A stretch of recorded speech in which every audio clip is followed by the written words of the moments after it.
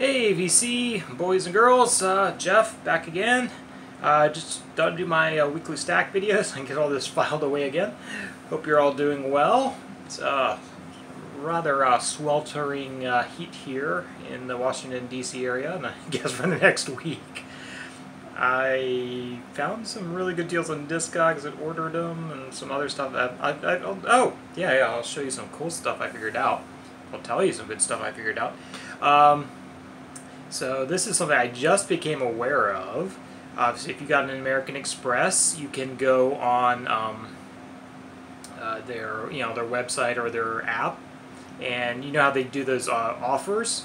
Well, they're doing this thing where you get like $5 for every $10 you spend for local businesses, small businesses. Well, apparently, I've heard some people are doing this.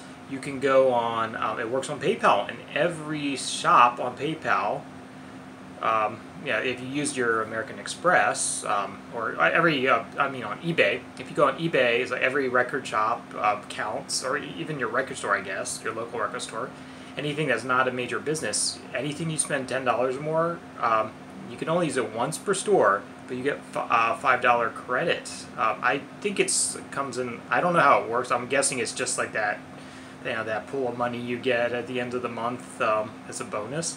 But for every $10 you get $5 back. So you can go pick up some $15 records on eBay, and as long as you're doing it from different shops, every time it's $5 apparently. So I might be trying that out, but unfortunately it's like a freaking heat wave now. So yeah, lucky for you American Express users. So I'll be using my American Express a lot more in the next few months, I think. So I'm gonna get some free albums back. Anyway, yeah, so I got a little bit of this and a little bit of that. Some of these won't be surprises. This is stuff I picked up over a few weeks. Some stuff new, some stuff some thrifts. So let's just jump in there. Yeah, this one. Yes, you see this show up every once in a while, but yeah, apparently he passed away the day I bought this. Yeah, so Charlie Daniels, country rock. It's pretty decent. It's not one I'd pay up for, but yeah, I think you can find these in bargain bins. It's worth a pickup for the bargain bin price. Here, this is a quite good one. So, Feeling of Love. This is, I think, I think it's from France or something. Steve, I did send you one of these. So, of the two I have, I think this is the favorite I have. I had duplicates of the other one, so that's why I got that one, Steve. They're both good. So what this is, it's kind of like garage revival, little noise rocky thing going on. So it's quite good. So yeah, the label in the States went out of business. I got a whole bunch of these on the cheap when it went out of business. They had a fire sale. It's like everything was $1. So I just bought the entire label catalog. And it was a label I really liked, so I was really happy. So I ended up with some duplicates because some got lost in the mail and then they showed up later. And yeah, I've been giving those out. So Stevie got some of those. But yeah, good stuff. So Feeling of Love, and this one's called Dissolve Me. So it was on Kill Shaman, which is no longer with us. But yeah, again, it's a repress from, I think it was Born Bad Records in overseas. Yep. Oh, here's a weird one for you. UFO or Die. This is Yamatsu Ai of Boredoms fame with Yoshimi the drummer, and it's like another side project of theirs. They were running concurrent to Boredoms in the 90s. So this one came with Screengraph Records. Screengraph likes like weird comics and stuff too. So like comes with a comic book. It's a different kind of hardcore noise artists doing comics. And the music itself, it's definitely more in the experimental vein and just more fun than. But yeah, I've seen these, like you can still buy, like they did a repress I want to say recently, so it hasn't gone out of press yet. But yeah, even the originals like this, I think you can pick up for like $5 all day long. So that's fun. So for certain people, like Sean would like that. Another one Sean would like. Yeah, Ugly Head. I believe these guys were out of Richmond. Yeah, Richmond, Virginia. Again, hardcore. They were part of that Richmond hardcore scene in the '90s. I was very lucky. Like I lived, where they're pulling down that monument of General Lee, which I never liked. I lived like a block from there, and like about 2 blocks from there's a bunch of punk clubs. I was there, and like 2 of those punk clubs got busted up by the police because I used to go like 2, 3 times a week. Um, I was buddies with one of the doormen, so I got into some shows for free sometimes. But yeah, all the crazy stuff we used to go through, like Murder Junkies, and a lot of Vasts was always playing, and I'm not Vast, Avail. Avail, the dude had a tattoo parlor like 2 doors down from the club. But yeah, it's a lot of fire marshal visits. I think naked drummers in front of the storefront windows, sticking stuff up his poop chute and tossing it at people. Yeah, I closed that club down. But yeah, Ugly Head, it's pretty good hardcore. So yeah, I don't think they go for a lot. They're good '90s stuff. This was part of X. I think I want to say their 3rd album. Yeah, so original U.S. pressing. Paid, I think $8 for it last week. But yeah, I gave it a listen. It was really good. I think Los Angeles is still my favorite. But I do have their other 2 albums on vinyl, which I'll have to dig out because I haven't played them in a long time. This is a classic. Rip-offs. This is, what's his face? Greg Lowry from Supercharger. This is the big group, anyway, that he formed right after Supercharger. Yeah, I really don't think they actually got the, yeah, maybe I'll cover my face. I don't think they actually got the 2 Grammy Award nominations or whatever. Winner, I'm pretty sure they did not. It was just a joke. It was funny. So, yeah, hard-hitting garage punk. Good stuff. Yeah, there's some good 7 inches. My Baby Yeah. Dolomite was good. Shadow. Zodiac. Can't Stop. Yeah, this is just chock full of hits. I think Supercharger's a little bit better, but Rip-Offs are still damn good. Here's another recent purchase. So Swell Maps, I think that's their 2nd album. Some really good UK post-punk stuff. I definitely need to pick up their other releases that came out that got re-released very recently, because I think the original will go for some bucks. But yeah, love that UK scene, so I've been picking up more and more of that. I always loved it back in the '90s, but it was always really hard to get. But nowadays everything's getting repressed, so I'm very happy to pick up all this stuff like Them, Wire, and yeah, Magazine. Magazine needs more represses, but I do need to get some more Magazine albums. That's one of my favorites. Yep, this is a comp I picked up in Japan for a few bucks. So Echo and the Bunnyman, Songs to Learn. Really clean copy. So that's the Obi strip. It kind of just has the image on it. It's pretty cool. So it has all their like really big hits on it. I have a few Echo and the Bunnymen. So on that tag, I guess I would actually say I actually prefer Echo and the Bunnymen to U2 because I have a lot of Echo and the Bunnymen. I don't have that much U2, but I do need to get more U2. I'm just kind of waiting to find it in the bargain bins or thrift store or something, because they're not that uncommon. I don't know why I just haven't run into them.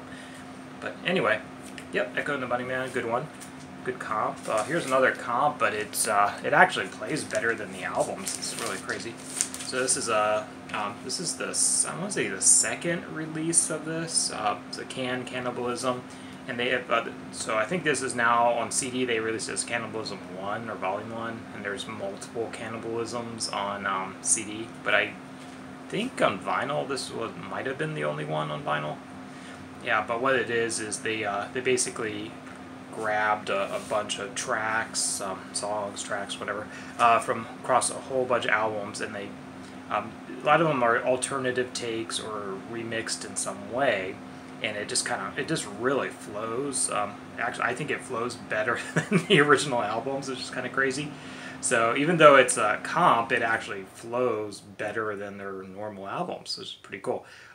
So if you know Can, they can get a little funky sometimes, and they can get kind of industrially at times. So they basically kind of took There's less variety on this, I guess is what I'm trying to say. So it kind of flows a little better, but it's super. Unfortunately, it does not have my favorite Can songs on it, but that was intentional. So a lot of the songs that didn't get a lot of attention maybe on their albums are front and center here, and they're alternative mixes of it, all different takes basically. And yeah, it just really works really well as an album. So yeah, even though it's a comp, yeah, don't shy away from this. It is really good. Yeah, it's a double. It's a gatefold. It goes into it was kind of mixed by one of the band members and one of their buddies, as I recall. So custom labels, kind of cool. It's got a can on it. So this is a late 70s pressing, I want to say, in Japan. So I think these do go for a few bucks. I think I paid roughly 15 to 20 at a thrift store in Japan. I was like, 20 bucks, that's kind of high. I was like, well, that's Can. That's probably not that high. I'm buying that. So yeah, glad I picked that up. That's a good one. This one, another cheapie I picked up a long time ago. I just never got around to listening to it. Found this sealed for kind of new old stock, I guess. This is Neil Diamond's 2014 album. It's a double LP. Picked it up at bookstores, one of those like discount bookstores. It has like when the other, your Barnes and Nobles, they can't sell stuff, they sell it to the other store. So they have a lot of new old stock. Yeah, I think I paid like $3 for this sealed. So yeah, Neil Diamond's new stuff's actually pretty good. So there's another one that came out around the same time. It has like a black and white cover. I remember that being quite good too. So yeah, I think there were some standout ones. I think the third side especially had some good ones. Yeah, Melody Rose, of course, and Better Days. Nothing But a Heartache was quite good. Which I'm not sure if that's the same as the Bonnie Tyler one. I think it might be, actually. But it's a very different sound to it. But, yeah, I don't know. I definitely like his early stuff better, but I do have a comp of that. But, yeah, I might keep this one around. Yeah, but it's probably worth checking out if you do see it for a few bucks. I wouldn't really pay up for it. Well, this is running long, so sorry guys. I try to keep this under 20. This one was another recent pickup. Nils Lofgren, paid a couple bucks for it. I think on Discogs these go for at 15-ish. I looked it up, but yeah, don't shy away from this one, man. Of everything I'm showing, this is quite possibly the favorite of all of them. It was one of the absolute cheapest ones. But this is an incredible album. So, of course, he was in, was it Crazy Horse and, E Street Band. Yeah, what's his name? Springsteen. So, really gifted guitarist. This was like mid-70s, I want to say, but it kind of fits in with the stuff he was doing on Crazy Horse at the time. But yeah, this is a super album. So if you ever see it, pick this up, man. Do not hesitate. It is super. Yeah, this was sealed. I picked up again this was under $2. I think it was like $1.50 or something. Tracy Nelson. She started out kind of like a blues rock singer. This one's actually more of a soul album. It doesn't look it, but it is actually soul. Country soul, maybe? I don't know. So she does a cover of Come See About Me, of course, title track. Yeah, I don't know. Yeah, it was all really good. So again, I don't think these go for much. So if you see them, pick them up. It's a really good album. Yeah, another really good one I picked up on cheap recently. Enough said, Moody Blues. So if you see this one, again, I think this is the first press again. Gatefold. Just pretty chill psych. Pop psych, I guess. I don't know. It's really chill. This was a new purchase. So these are going for, I think I picked this up for like $12 on Amazon. And I had a bunch of points, so I just used them. So I paid like $1 for this. This is one I've been looking at, Mo Tucker. Or Maureen Tucker. So from the Velvet Underground, she was the drummer. And so this is a comp. And if I was to take it out of the shrink, this is actually peelable, which I haven't done, but it's, yeah, kind of, I guess it's supposed to be like the banana on their Velvet's first album. But yeah, this one has her version of I'm Waiting for the Man with John Cale and Sony Vincent on the guitar. That's kind of interesting. Pale Blue Eyes, again with Lou Reed, Kim Gordon, Daniel Johnson, Don Fleming, and Scott Jarvis. I know Scott Jarvis somewhere. So someone, that's jogging my memory. Someone jogged my memory. Her version of Heroin solo. I'm Sticking with You with Jonathan Richmond of Modern Lovers. That's interesting. Guess I'm Falling in Love. Round and Round. Will You Love Me Tomorrow? Her version, which I think is solo. Andy about Andy Warhol, and Last Night, which I think is there's also a Sundays version, which is a longer version. This actually was put out by Sundays, I think. It's on white vinyl, of course, because it's glue. Yeah, so Sean unfortunately reminded me about her Tea Party rantings, ravings, whatever. Yeah, I don't know. Her politics are somewhat crazy for these days. Yeah, not crazy about her politics. Rather shocking. But yeah, super good album, especially if you like the Velvet Underground. Check that out. A little more folky sounding versions of those. Another good one I picked up a long time ago, probably overpaid for it, but Carole King Music. I think this came out right after Tapestry. Not quite as good as Tapestry, but still an extremely good album. Worth picking up if you see it. Reasonable price. Again, first pressing, gatefold. Don't want to spend a lot of time on these guys, but yeah. So it has an insert with the lyrics and so on. It's a good listen. Some 7 inches. I think I just showed these. Magazine. Love Magazine. Give Me Everything, backed with the B-side I Love You Big Dummy, which I think only appears on this and maybe some of the live stuff. And Bakemono with the X-rated cover. Kind of Chicago hardcore. And I found Vinyl Richie's Doppelganger. There you go. Is that you, Richie? Pat. There you go. I showed this, of course, in the last video, but I didn't realize at the time, that is the misprint. So this is the rarest version of this. So, yeah, so $2 paid, in the still in the shrinks, got the original SST tag in there. I'm not pulling it out because I'll probably rip the shrink off. But yes, if you don't know it, super album. Not my favorite Black, but it's up there. It's way up there. So My War, good old LA hardcore there. This is another part of that $2 thing. Again, paid $2 and this is worth way more than that. Revolutionary Ensemble, not for everyone, but yeah, very very free jazz with what's his name, Leroy Jenkins on violin and viola. This was super. Picked up this same batch. Listened to this last night. Really good boot. It's a nice clean copy. Captain Beefheart. First half is kind of very free jazzy, actually. So very jammy, free jazzy kind of fusion. But the first track or two are very just free jazz, kind of freak out, art rocky kind of stuff. And then the B-side is his more blues rocky stuff.